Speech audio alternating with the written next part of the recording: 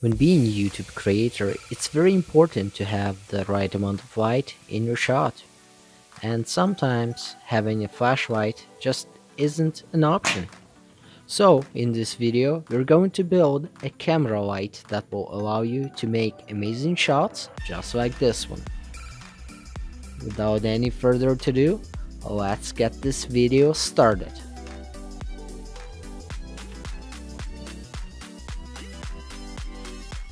So we're going to start with the PCB, but as it is a fairly complicated process and I want to keep this video short, I will not be including that footage in this video, but I will be making a full tutorial in the future. So we're going to start with all of the necessary soldering connections for our power wires and LEDs. After that, I checked all of the polarities of all of the LEDs and started soldering them one by one onto my homemade PCB.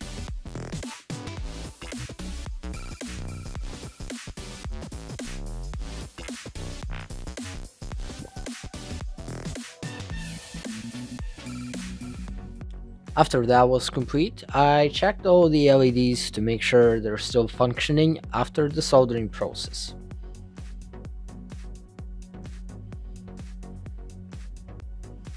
Perfect, you can't even see it. After soldering all of the necessary wires and connections to our boost converter and giving it a quick test, it was time to prepare our enclosure by cutting a small hole with the Dremel to mount our 1S protection board. Then I drilled 2 holes to mount our 100k ohm potentiometer and an on-off power switch.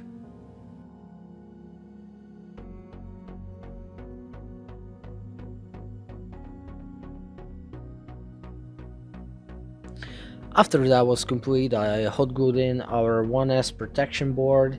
Then I checked all the voltages on each of the cells to make sure they match. I gave it some hot glue to secure them to each other, and then it was time to solder them in parallel.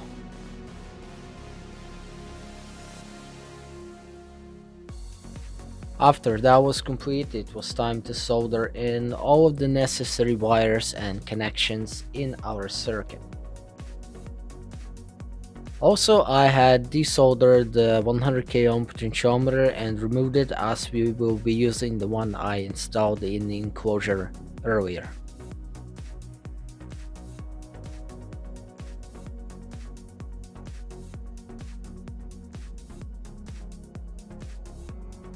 After gluing in the battery with some hot glue, it was time to actually figure out how are we going to mount the LED lights to our enclosure. So I came up with this. We're going to take some 12 gauge copper wire and we're going to bend it in place to follow the radius of our circuit board, and then we're going to solder it to the circuit board, and that copper wire will get attached to our enclosure.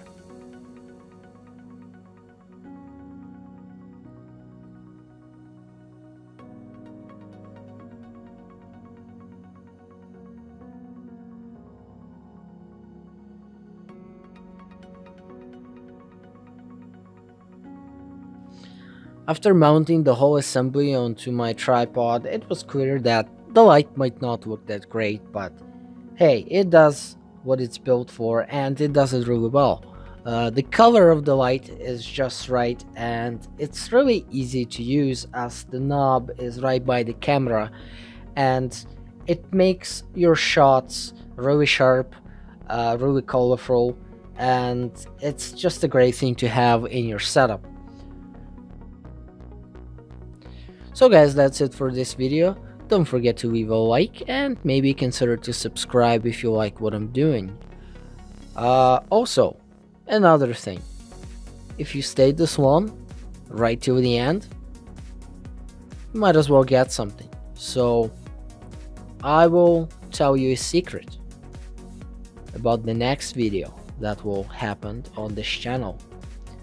And the next video will be about YouTube's most powerful Tesla coil driver, and it's going to be solid state. of course.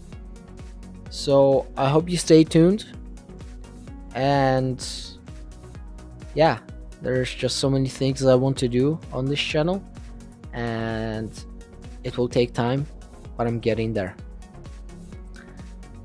So thanks for watching, and I hope to see you next time. Bye.